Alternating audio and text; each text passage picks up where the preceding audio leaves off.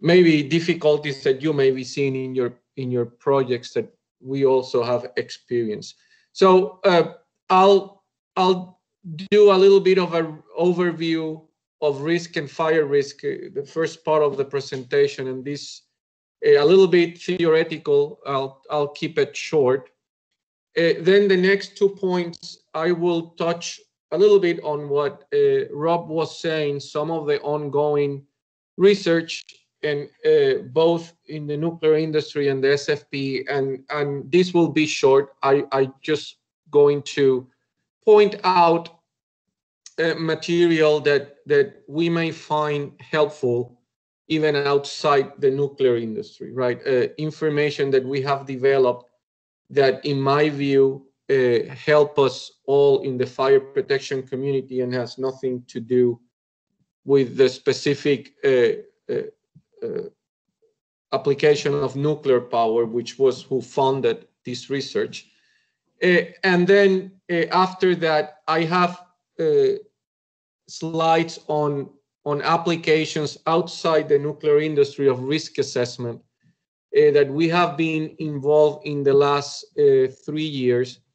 And of course, some of those applications are proprietary or classified, and you will notice that I stay away from some details, but I'll point out some of the difficulties we may have had using risk, making it work, and how we have approached the problem. So that's the agenda.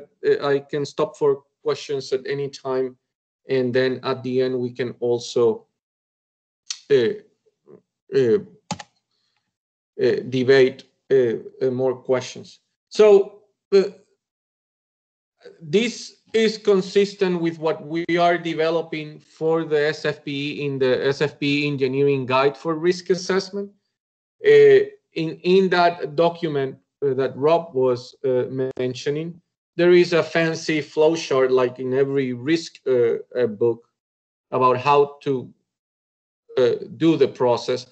But the main elements that we are promoting are this. There is a fire hazards analysis. And once you identify the hazards, you do your scenario development. And then we are trying to simplify the process of assessing risk, either quantitatively or qualitatively. But the main message in the guide and in the applications we have worked on is that it all starts with the fire hazards analysis, and then we incorporate risk into that, right? We develop the different scenarios that captures all those hazards, and then we qualify those scenarios in terms of frequency and consequence. Of course, at this point, there are two major challenges that we encounter in all of these applications. One is a risk matrix, right? An acceptance criteria for whatever risk results we obtain. There are some industries that have already risk matrices developed. The nuclear industry is one where we kind of know the numbers that the regulator would accept. I have done applications for the Navy where I have seen a risk matrix with numbers that represent, right, what they would accept. In that case, I've seen more than one for different offices, which sometimes make it complicated.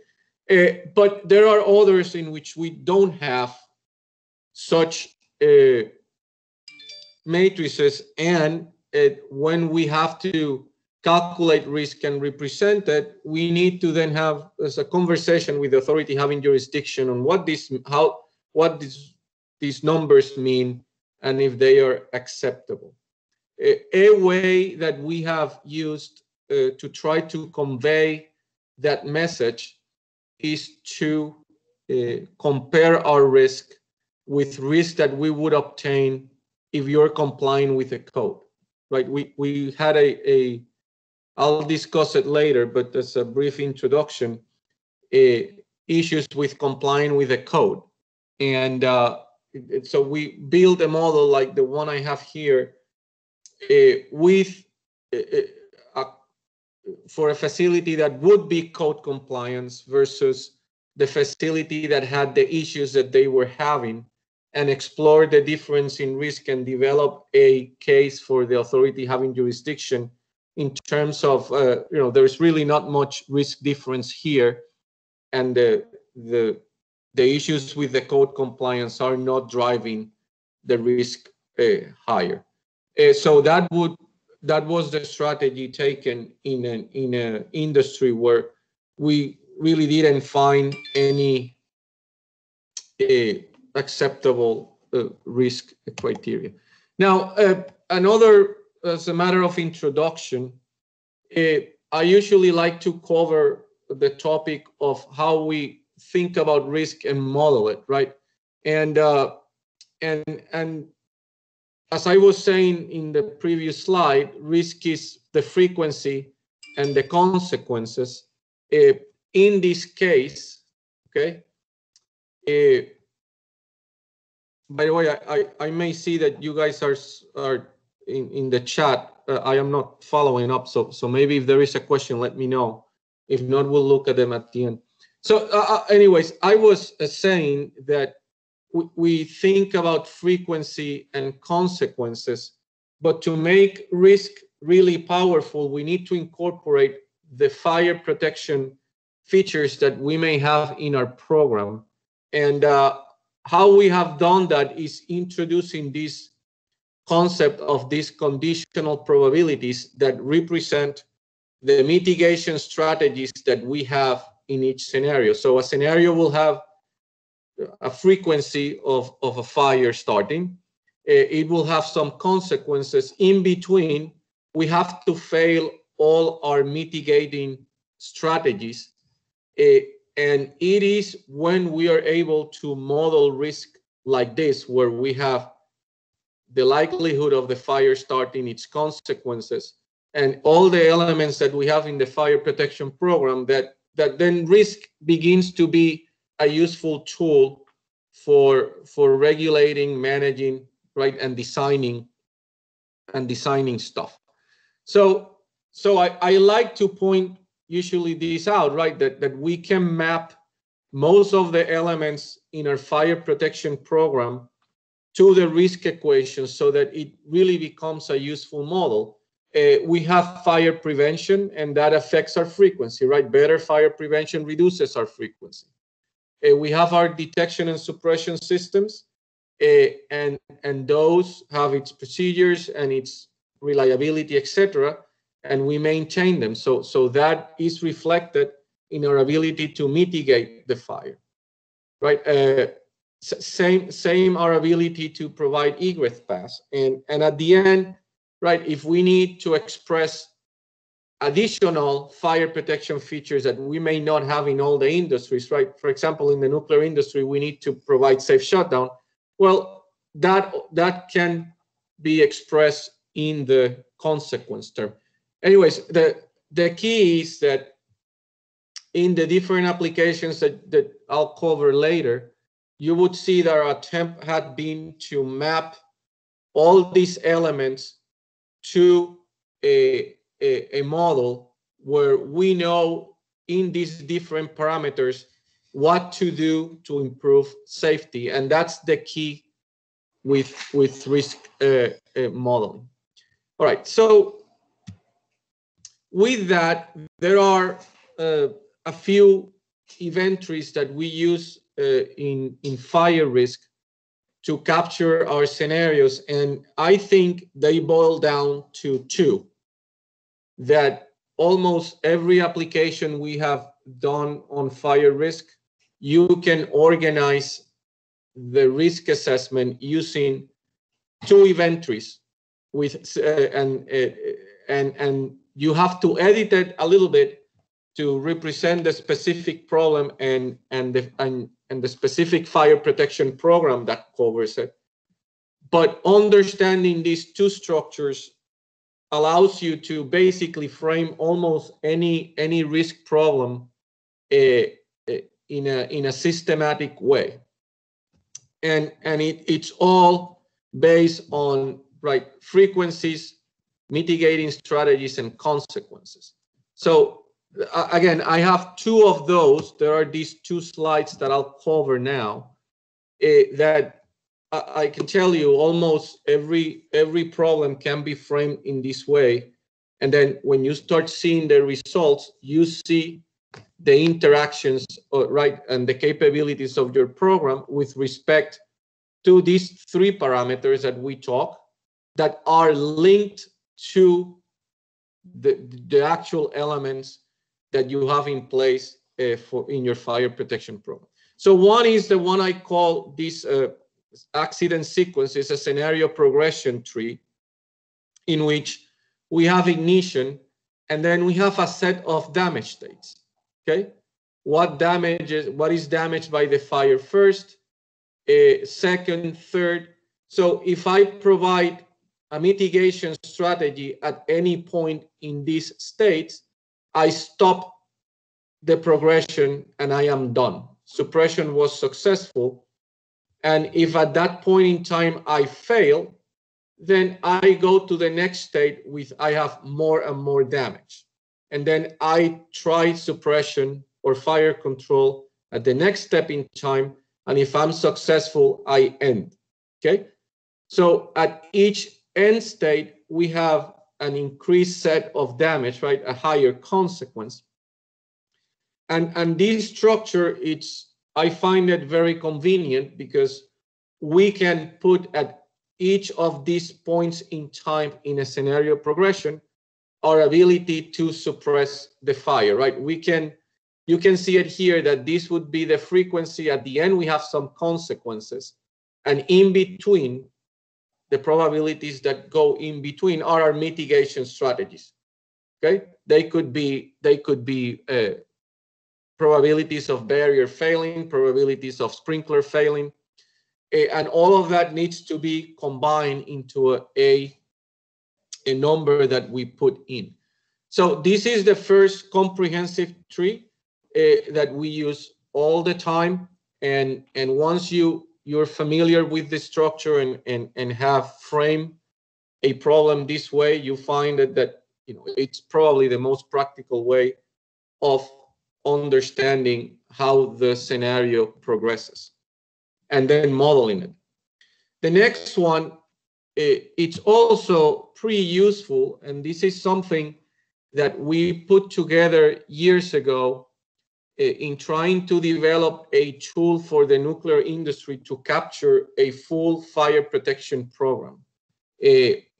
Because we have a lot in it, and then we have applied this in other industries. So the idea was to create a chronology at the top that would capture your capabilities, right? If you have prompt activities, meaning, let's say, for example, this is an application for a submarine, and all the crew is well trained and go through training to quickly detect and control fires that are small. They know how to use fire extinguishers. They know how to.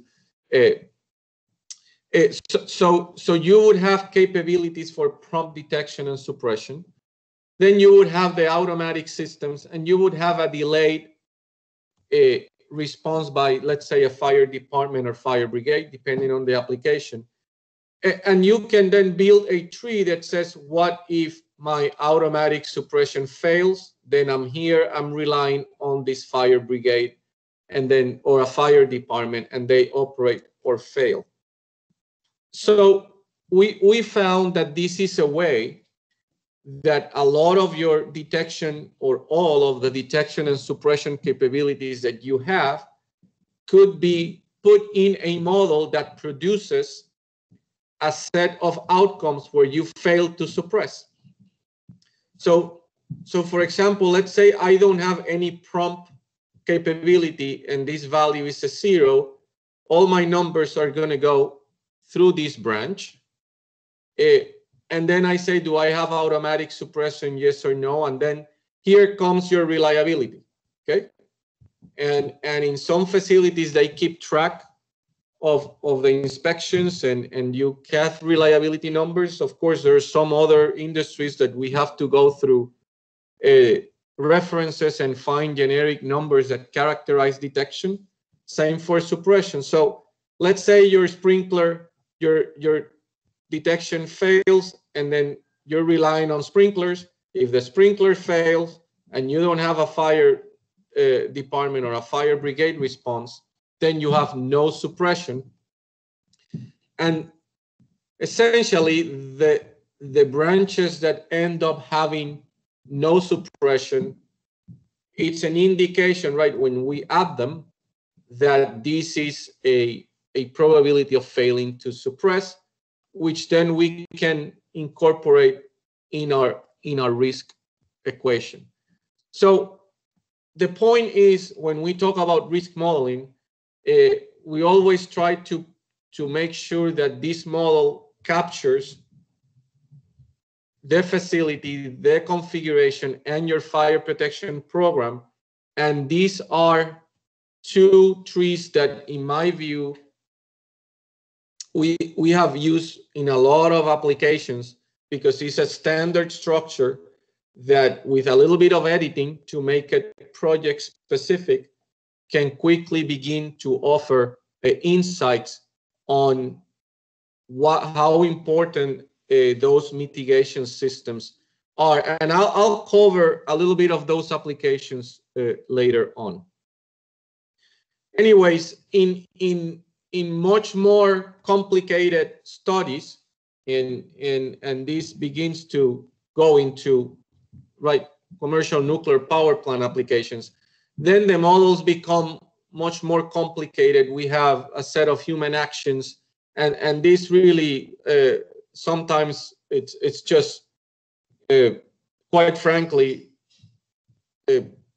only being afforded by industries that are highly regulated and can put money in fancy risk assessments that you maintain and build to continuously operate. These are not applications that you do to solve a problem. This is more to run a facility. And as many of you know, I mean, there is a lot of resources that are put here over many years to support this. But in these cases, we have a system, okay? And the difference that I like to always mention is that there are applications where we're only dealing with fire protection, right? What are my mitigation? I'll go back to these slides that I need, that are useful for an accident. I am not protecting a system, right? I may be protecting a building, but in the example of the nuclear industry, I am protecting an operating plant, right? A system, and that requires a lot more modeling, because we have to develop a model for the system and see how the fire affects that system. And that's the difference, right? In some of the applications that I'll debate later, we're talking about fire protection issues, right? Lack of compliance in fire protection, but we don't have a system that we need to see what fire will do to it electrically, for example, like happened in a power plant. And because of that, we end up creating much more complex models. All right, so that was a brief overview on risk. I want to point out 3 reports that have been developed over the last 20 years that have very good information for us fire protection engineers that have nothing to do with the nuclear industry and can be helpful in many applications. And are the ones that I highlight here in blue. The latest one, it's this report, NUREC 2233. And the reason I think this is very good is because last year we completed a set of fire tests of ordinary combustibles, what we call in the nuclear industry transient fires, that we had a group of utility engineers advising on what was realistic. And it included all kinds of industrial packages that you would bring into a room. I mean, cleaning supplies, a laptop, all kinds of configurations. And we ran a bunch of tests to try to come up with heat release rates that were realistic for our models. And it seems to me that at the very least, having these heat release rate profiles, as we have them summarized in this report, and another report that is referenced here, that is actually the test results, you would find it very useful if you need, for example, I don't know, the heat release rate of some boxes, clothing material. I mean, all toolboxes.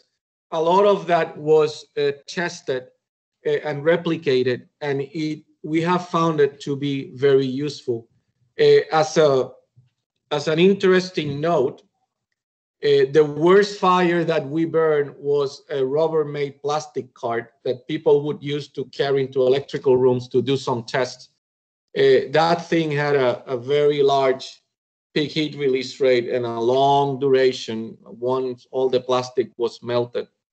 And it was curious enough because in our database of fire events in the nuclear industry, we did have one of those fires on those carts that actually activated a fire suppression system. So it was one that we had to test. We tested, it was bad, and it's included in the statistical representation of heat release rates that we have in this report. So I think it's very useful flammability information for all these packages, and you may want to basically speed read it and see what information is there, because you may find it necessary for modeling purposes or for making decisions on what to allow in a specific room. Another one that has been now out for a number of years, which I think has been really very good for fire modelers, is this verification and validation study in NUREC 1824.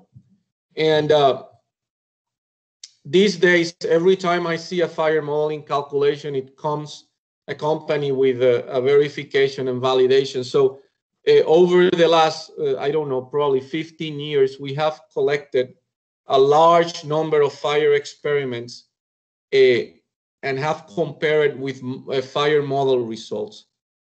So now CFAS and FDS have, and some of the hand calculations have validation studies that suggest a model bias, how much it over or under predicts, some variability to the results, and a range of applications of the model.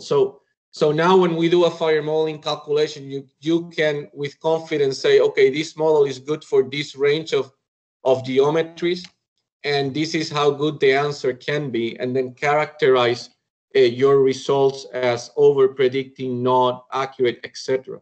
So that was something that was not available 20 years ago, and now it's available. And to the extent that every time NIST releases like a new version of FDS, it comes with a new verification and validation package. So if you have to do a fire modeling calculation or supervise one or pay for one, this is a way of confirming or having some confidence that the calculations are good.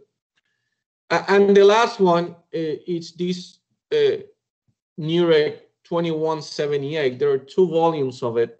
In one, there is an extensive set of electrical cabinet tests, okay?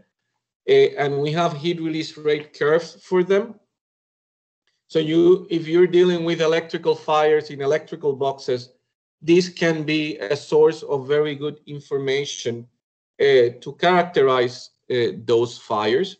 In addition, these 2 volumes have a lot of research associated with FDS and how to model in detail specific scenarios. So you may find applications of FDS that are documented here useful for gaining insights or to solve problems, right? You can see how we have used FDS to solve some of the modeling problems, and you may have specific problems that some of the ideas that are here are pretty state of the art, right? It will be helpful. Of less help, but I'll quickly mention it before moving to the next slide, is this Nurex CR 7010, which basically has a lot of cable properties that help us model cable heat release rates. I say of less help because I don't know that, outside the nuclear industry, one would model cable fires. But if you do, there is very good information here to do it. So again, these three are the most useful results because what is in here can be used in any industry, and it's actually pretty valuable in terms of VNV or flammability information for our studies. All right. Let me stop also here on this slide and talk about what's going on at the SFPE. I know Rob mentions this, but we are working on a SFPE engineering guide on fire risk assessment. It would be the second edition. And this second edition is a major update to what was published before. We have tried to make it useful and put material on the line of fire, meaning provide us fire protection engineers with a reference that we can use to argue to AHJs about compliance. So we're doing our best to include in there risk levels and frequency levels, numerical numbers that you could use to say, look, this is remote, this should be acceptable. For example, compare the numbers there with what is acceptable in the nuclear industry and say, all right, a risk of this level should be acceptable. I should be able to do this. So we're trying to make it useful in that sense. As you may have seen already in my presentation, risk, when we model it, it has some inherent technical complexities. But at least we're trying to put together tools that allows you to have a reference to say, look, I mean, these numbers are listed here. We could do it because, right? We're trying to make it useful in that sense. We're also trying to cover both qualitative and quantitative applications, all consistent with NFPA 551. So hopefully, it's not just another academic reference on another flowchart to do risk. We know those exist everywhere. And our challenge from day one has been, let's not do that again. So hopefully with our examples and a little bit of the positions we're taking there, it's going to be a more useful tool. But it's not, I mean, it's taking time, it's not easy, and there is a lot of debate. We got a bunch of comments in the ballot process, and now we have to resolve. If we're lucky, we'll see it out this year. But we started this year with probably 25 pages of comments that have to be resolved and then go to vote again, and we'll do our best. That's where that effort stands. We're also working on a new revision of the SFPE handbook, and we are going to reorganize the risk section. It's going to have two sections, one on fundamentals and theory, and the other on application. So maybe it's going to look a little bit like this presentation, where I had 3-4 slides on theory, and then at the end, different applications of fire risk. We're going to do that, and we're also going to try to reduce duplication and make sure, for example, if we define uncertainty, it's defined only once and not differently in every chapter in the risk section, because some of those problems exist now. So hopefully we are now in the middle of updating all the chapters. We have identified authors. We were supposed to have those chapters updated by the end of 2020, and I can tell you that none of us finished our chapters, and so that's hopefully give it a push on 2021 and see if we can be the first, the risk section to be the first one of going to the editor and see and say, hey, this is our material. All right, so that's the latest that I know on SFPE activities associated with risk and their publications.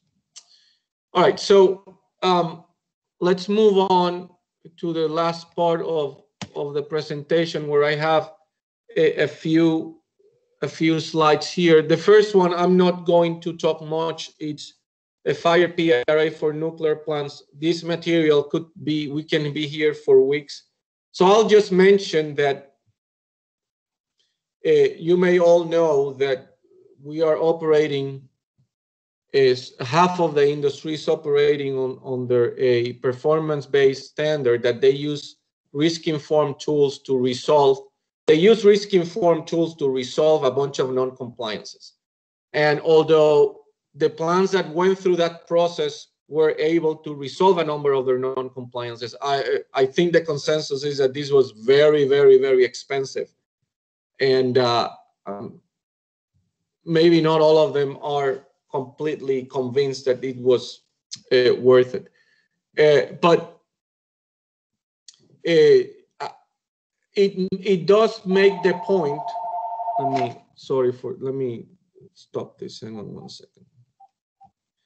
It does make the point that that I like to make between facilities that are built and when we use risk to inform a design of a new facility, right? The point of this slide is twofold. First, to make the point that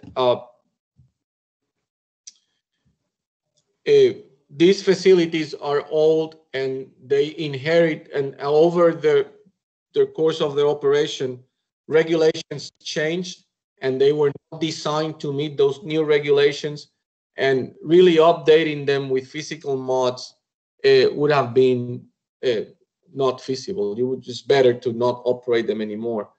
And therefore, some of them decided to go the risk route, and they solved their non-compliances. They're now operating under licenses that where those non-compliances have been resolved. And the debate is, was this work, right? Was this all this effort, which was very expensive, worth? We did find another good insight is that when they still had to do physical modifications, many of those modifications were not to correct a non-compliance, was a modification to reduce risk, which in theory, right, makes the plant safer. So instead of let's fix this to correct the non-compliance is still there, but they made a change that reduced the risk of the plant, and then we're able to say, okay, with these non-compliances, our risk is low enough to be able to operate. So two insights. First, the fact that they were able to resolve non-compliances because they were built under design guidelines that didn't meet the new regulations, but also that the modifications that the risk analysis suggested were not just to correct the non-compliances. Those would not have done much reducing risk. The modifications were those that did reduce risk. And from that perspective, one could say, right, cost aside, that the plants are safer. The other point in this slide is to point out the risk equation. That you can see here a frequency and a consequence term, and we use a bunch of conditional probabilities to represent the mitigation strategies or the scenario configuration. And the only reason I put the question here is to show that for a given application, for this equation and the model to be powerful, we have to represent suppression, the consequence, the frequency, so that we can detect where where we can improve safety, right? If the modification is intended to reduce the consequence term, or is a modification intended to improve the suppression, right? That's how we know where the insights are coming. And and in the nuclear industry, through this very, very, very long and expensive process, we have seen this equation work. And again, as I said, the debate was this worth it? I think the jury's still out. Can that model be used for other than nuclear power plants? Could it Yes. be used for a lab or whatever? Yeah, and I'll cover that in a second. I'll now to a new application here. This is an aircraft hangar, and I cannot, right? I should not go into a lot of details on what's in here, but it's a very fancy airplane, and the issue here was, well, the authority having jurisdiction, it's wanting us to have the sealing foam system, right? And it's not working. We have not had it operational. We can't fix it. It's too expensive. So what is the risk of this? Do we really need it? So we build a risk assessment that looks at that. And this is an example of what I was talking about. When we build a model, and I'll go over this model quickly in a minute, we solve it assuming that their system was operating and not operating, and then debated, if that made any difference given all the other stuff that they had. So in this hangar, they had this overhead system, but they also had the floor-mounted monitors, right, to spray foam in the underwing. And I'm not, right, an expert on the issues associated with this foam system, but through this project, I did hear that this is a system that you don't want releasing in your hangar accidentally, because environmentally it's a problem. It's very expensive to clean up. So and again, I mean, if you guys may know more about this, that I really don't know all the details, but those are some of the issues I heard. And they were trying to say, well, we have had issues with this before. It has not been operational for some time. Do we really want to have this in? And after a bunch of research on these reading events on hangar fires, studying what they had, there is an argument to be made to the AHJ that maybe this sealing foam system is really not reducing the risk as much as you have. And the reason that we have been debating is that a lot has to do with having a spill. And in all these hangars, that's prohibited. I mean, you cannot have refueling operations inside. So that's controlled by procedure.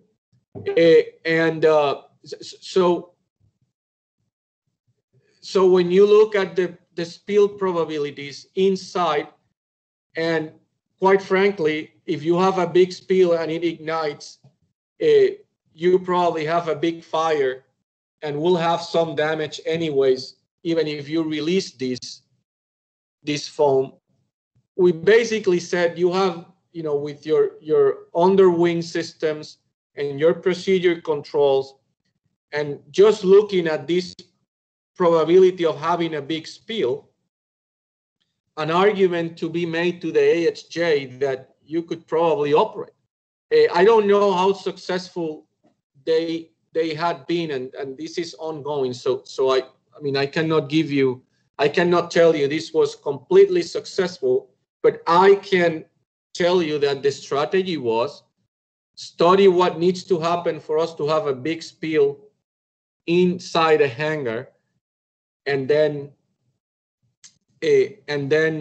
see how you would put the chronology here in our model on how things would be resolved, right? So you have your prompt detection and suppression.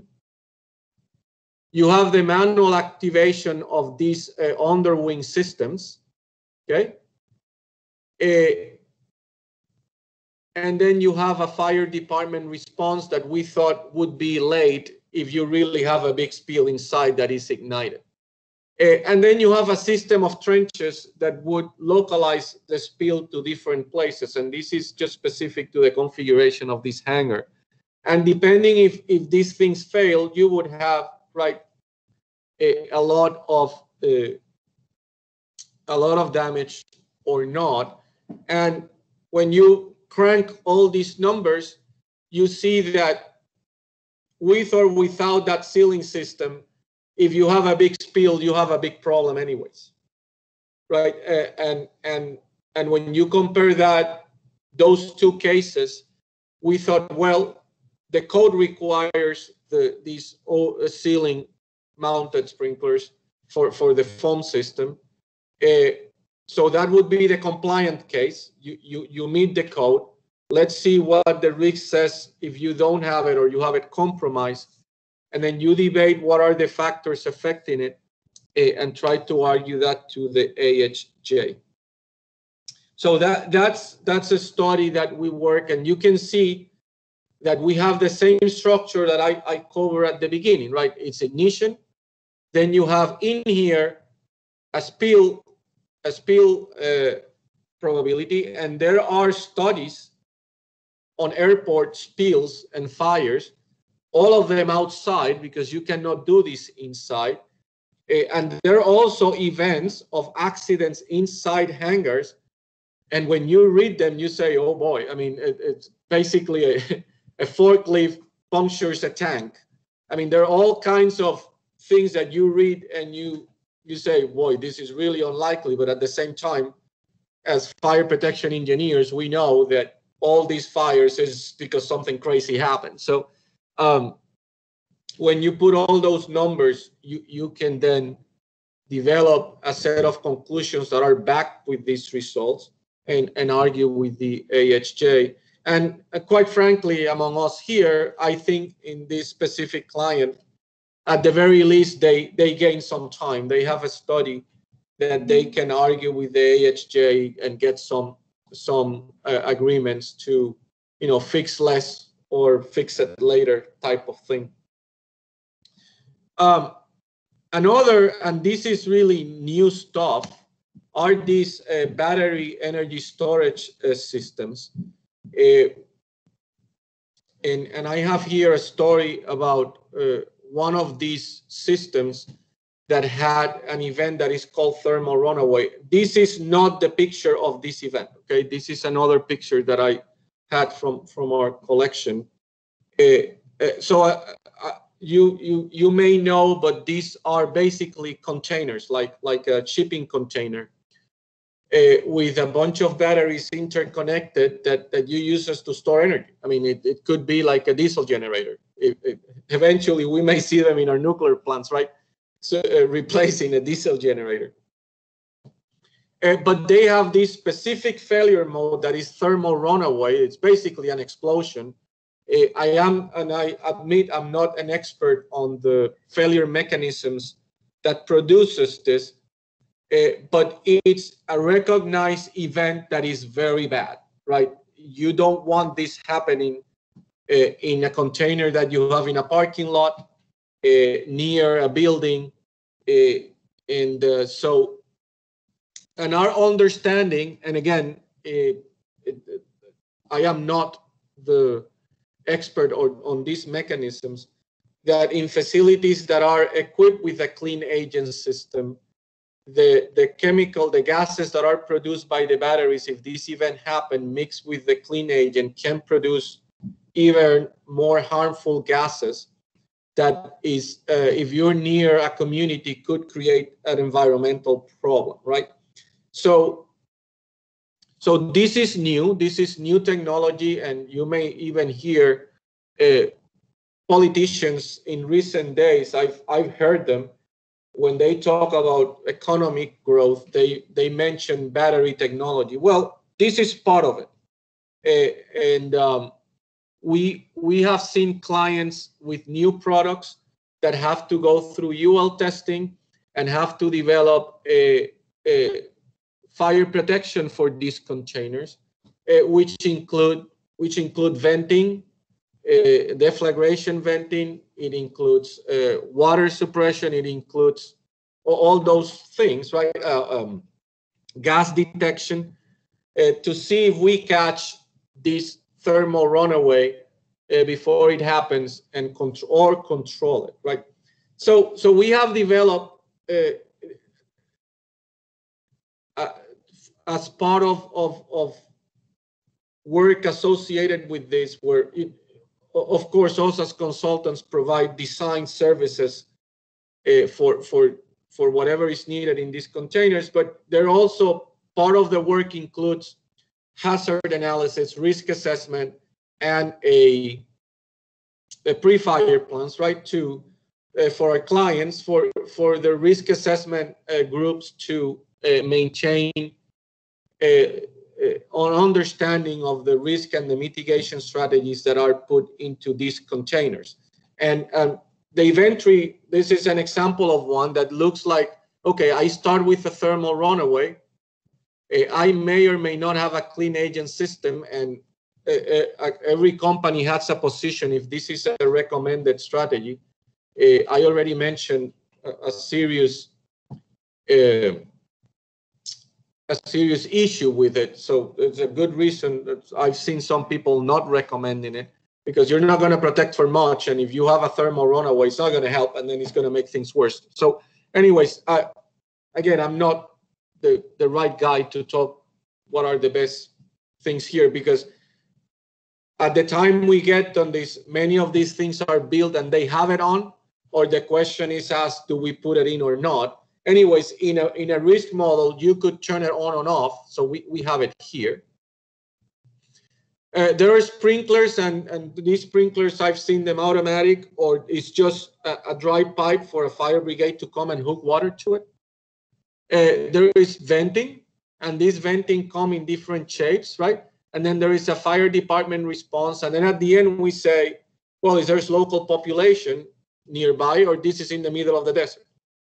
And with that, we classify, right, consequences to be minor, meaning this is just limited to the battery damage. You just have to replace the battery.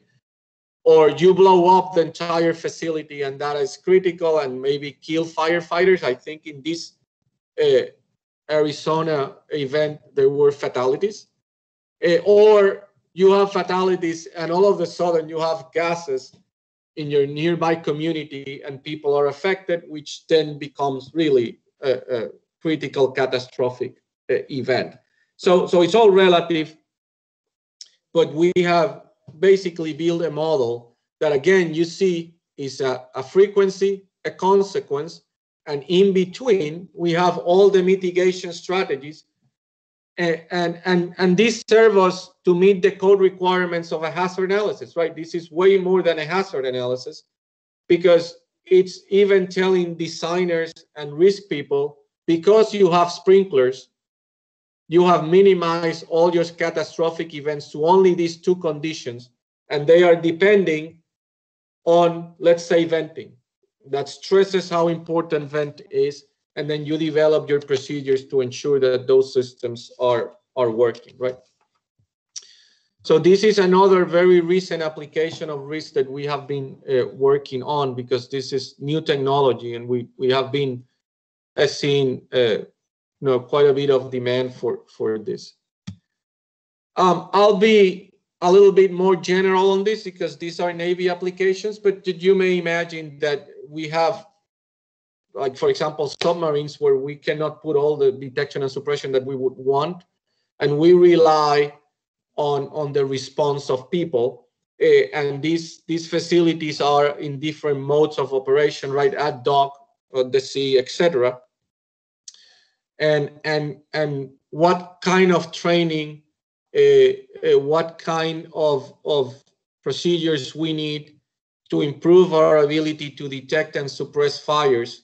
It's something that by building another similar tree like the ones I've been discussing have been helpful to make decisions on, for example, if we are at dock, do we need to install a fixed system while we are doing work at dock? Okay, so that's the type of analysis that we focus with, a little bit in depth and more critical stuff that you understand we can cover.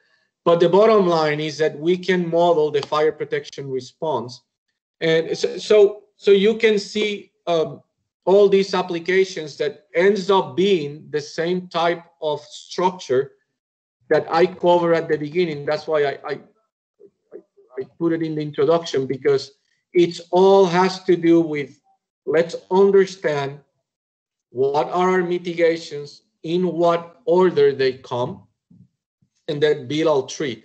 Then the question that usually comes is, well, what probabilities you use? And my answer to that is they are available through the work that has been done in the nuclear industry, through research. You end up finding the probabilities you need. And sometimes once you start putting those numbers in a tree, you start noticing which of them are more important than others, and then you kind of do more research on those. And that's what I found, that it should not be a stop of a problem for applying it, because you can develop it. For example, let me give you a quick example. When we started working with these hangar fires, we said, of course, let's understand fire events, what has happened, how people have mitigated them to make sure our tree is right. And our initial look was not research papers or technical reports. I simply went to Google and put hangar fires, and all I found was a long list of news reports, evening news, that were still hanging out in Google, of people reporting of hangar fires. And those gave very good information and insights on how they start, and gave us a good notion on, okay, this is how we should build this. And then you slowly start gathering more and more reliable technical information, that news reports. But from a situational awareness of how these things happen, those were great insights. Now, some concluding remarks that I have here. First, let's some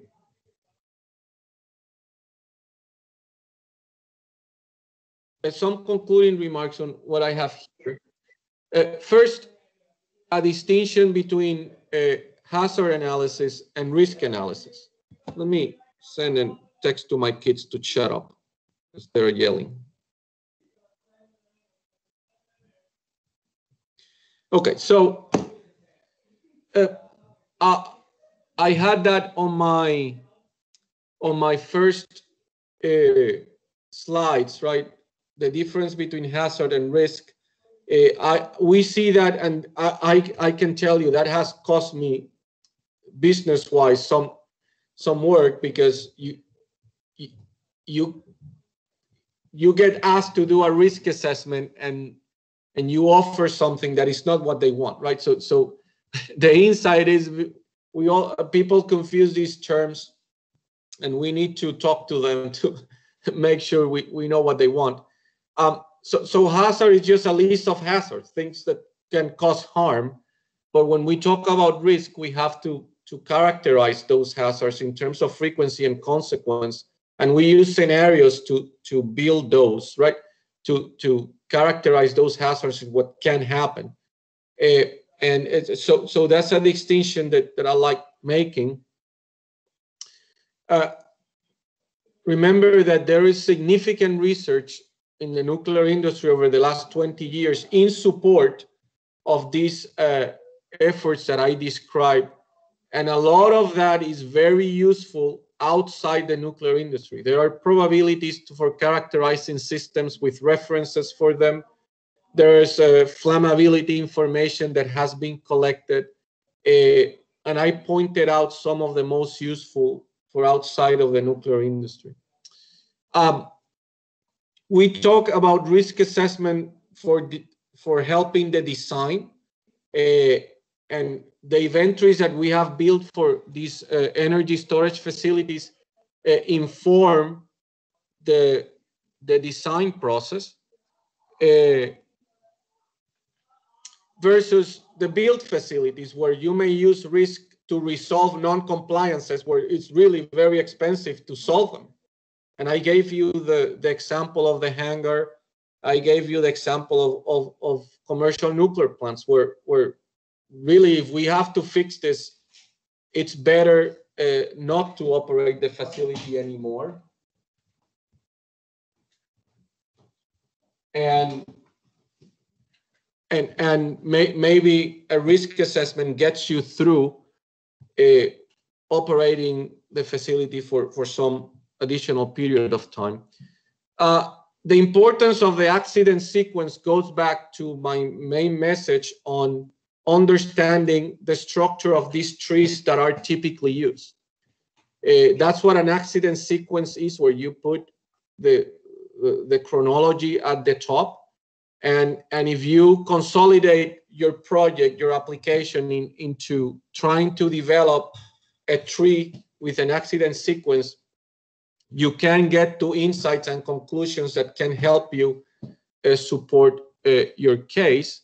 And finally, pay attention to what SFPE is doing on risk. As I said, we're writing a guide and we are updating the SFPE handbook. And my opinion, and what I have asked our groups to do, is to make a point, right? Make it useful. Give our fire protection engineers a tool that they can argue with the NAHJ, with numbers, with arguments, so that we can promote the use of this technology to solve problems, solve compliant problems, and improve designs. So those are my prepared slides. I thank you, all of you, again for inviting me. I had fun presenting and preparing this, so I'm also happy to have a debate here and go through questions.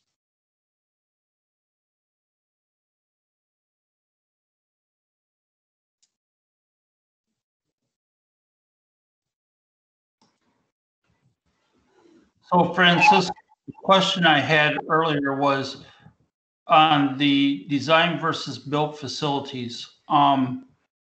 On the frequency and probability, what would you use as a basis for that? Or where would you get that data outside of the nuclear industry? Yeah, so actually the probabilities that we use in the nuclear industry to characterize detection suppression systems are actually generic. Those numbers, if you read the documents we have, are pretty generic. In the nuclear plants, they maintain records of the inspections, and some of them update those generic numbers with plant-specific information. But the generics work, and what we have actually found is that, okay, we can argue if your sprinklers are less or more reliable than others, but if you have them or not, you will see a difference, right? So that's the other point that maybe I didn't make very clearly. And I'll get Steve to the frequency point in a minute. But in terms of characterizing the mitigation strategies, the numbers that we use are generic, but more than that, if you use generic numbers for a specific application, I think what you will see is that even if those numbers are off by a little bit, your conclusions will not change. And a point that I didn't make here that it's probably pretty important is to do a little bit of sensitivity analysis with your model, right? With those inventories, where you say, okay, what if I am wrong with this reliability? Will that change my conclusion? And the answer, in many cases, is no, which is further evidence to an AHJ of the robustness of the analysis. For example, in this aircraft hangar example, okay, let's say you don't know very well your ignition frequency, and you don't know very well the reliability of your monitors, okay? Okay, so if you have a spill, the probability of this spill was the governing factor. Even if you move this ignition frequency an order of magnitude up or down, if you have a spill, that is a problem. Okay, same with your suppression system. So in here, the insight is really you have to have very strict procedures to control the potential for spills. So you cannot do, I mean, whatsoever any refuel operation inside these hangars. And in my involvement with other airport projects, you see that such requirements are implemented and really create problems because you have to, move the aircraft outside to. So my first point on answering your question, Steve, is that sometimes we focus on a specific number, and maybe if we study and look at what generic numbers are available that have references and are used often, those are probably good enough because the insights that you're going to gain are going to tell you, okay, even small variations in this is not going to change my conclusions. In terms of ignition frequencies, yes, in the nuclear industry, there is 40 years of data, 40 calendar years. It's more than 5,000 reactor years of power plant operation in which we have collected fire events data for all types of ignition sources in the plant and have come up with ignition frequencies. And in such a control environment, X number of plants designed by with two overall main designs, etc., and a steady source of data, we have a good database to produce those numbers and makes our lives a little bit easier because we have the starting point. If that is not available, we usually go through a little bit of research, and I understand it's research, but we make it practical, right? It's not something that it's going to take us to the pedigree of what we do in the nuclear industry, and formulate a value that it's hopefully within the order of magnitude of where it needs to be. And I gave you the example of the hangar fires. Those are the big fires are known. So you go through the assessment of, okay, we have seen these events. These hangars have been operating for quite some time, and we have many of them. And that usually points you to a starting point that you can then see if it is really the governing factor or not. In facilities like these battery ones, such events are becoming known. So we are working on developing those frequencies. So I don't have a great answer. It's a challenge for for specific applications, you can overcome it with a little bit of research, but the main answer is sensitivity and uncertainty at the end to see if that is really driving your conclusion. And if it's driving your conclusion and you have a lot of uncertainty in it, then that's one of the limitations. So in summary, I think that we have two main challenges to promote the use of risk. One is the lack of acceptance criteria in many industries. And I hope that with the new engineering guide, where we're going to provide examples of a risk matrix, that is a little bit, that addresses that problem. The second is some of the data characterization. And I think that the ignition frequency, one of the most problematic ones outside of the nuclear industry. The system reliability, it's a little bit better because we have generic numbers. And that one, it's a little bit harder to tackle. We have tackled it by doing research, right? Researching events, and then trying to predict and trying to assess what has been the exposure time and come up with a value that then we debate if it's uncertain and sensitive in making our conclusions. I think, Steve, sorry for the long answer, but it's a complicated issue. No, I appreciate it. Thank you. Any other questions? Yeah. Yes, Francis. Yeah. I was wondering those new reg documents that you had cited earlier for like probabilistic things for like cable tray fires and electrical short circuits and such. Are those public domain? Yeah. I mean, in fact, in preparing this presentation, I put in Google NUREC 7150, and it shows up, and I did a screen capture and shrink it. So they are all public. That's why I put the number here.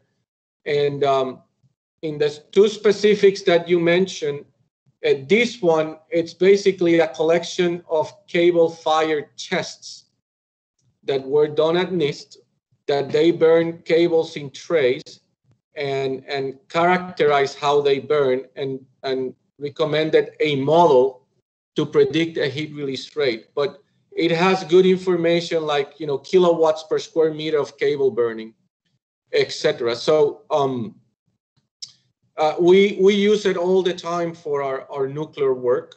This one, another one, I am not an expert using it, but there are specific probabilities listed here for if you burn a cable, what's the probability that two conductors short between them and produce a signal. So the electrical configuration and when to use it, it's a little bit of an area that I cannot cover, but we use it all the time to characterize the potential of system maloperation because you shorted a cable.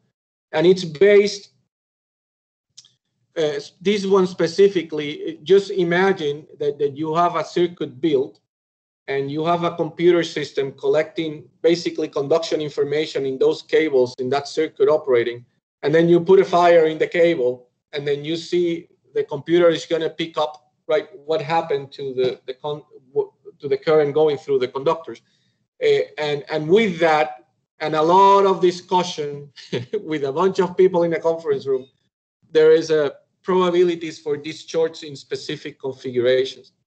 And interesting, and we found interesting configurations. For example, we saw configurations into which you burn a cable and the current goes through the cable tray and goes into another cable. So we saw all kinds of stuff that is summarized in diagrams, etc. there. So yes, this is all public. And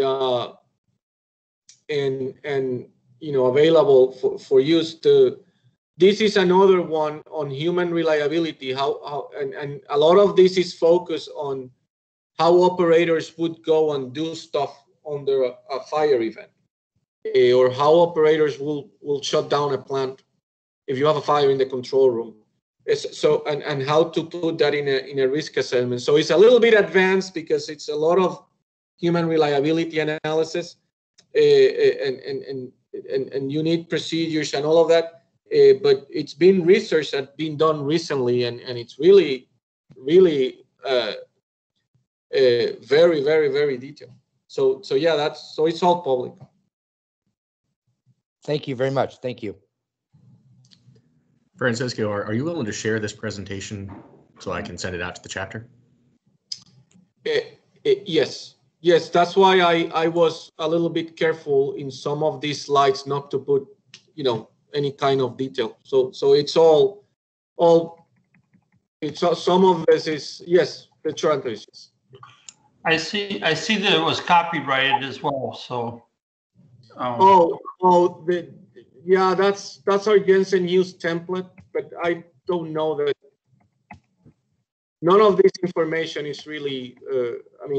I never unveil any secret or anything. I may, Rob. What I will do is I'll take this picture out because I don't have permission to use it, and I'll check on this copyright statement and I'll send it to Steve, to you, or to you, Rob. You can send it to Steve or myself or both, and also check. We try to record and make these available. So if that's an option, then please let us know, and we'll make this available as a recorded session for those that attended and others that don't. I don't think I have here any client information at all or anything. I think it's perfectly fine. All of this is very generic material. So when will you be coming back to teach the second class? Teasing. Right. Any other question?